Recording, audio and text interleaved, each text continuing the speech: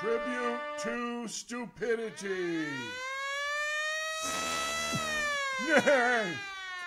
All right, there's the little jingle, and I'm going to start off with the tribute to stupidity. This week's tribute to stupidity is Sunny Hostin from an unwatchable show called The View, which I only see The View in bits and pieces, like in news items, because I cannot bear to watch it.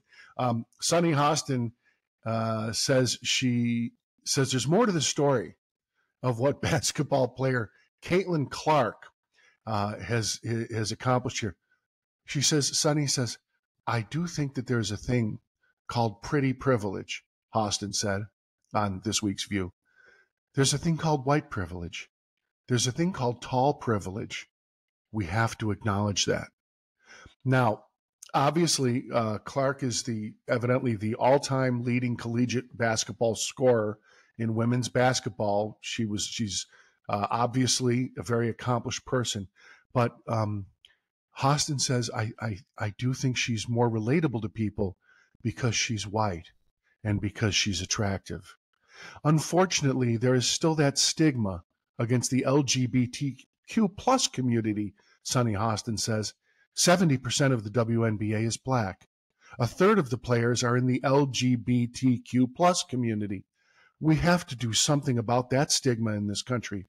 I think that people have a problem with basketball playing women that are lesbians. Sunny Hostin, you are truly the stupidest person of the week.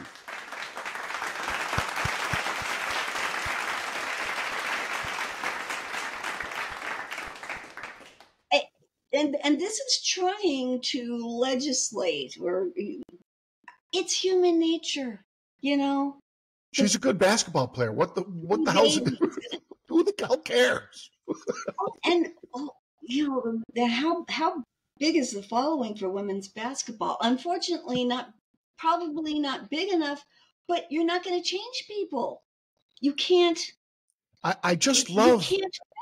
But Susan, it's tall privilege. It's pretty privilege. It's white privilege. It's white privilege.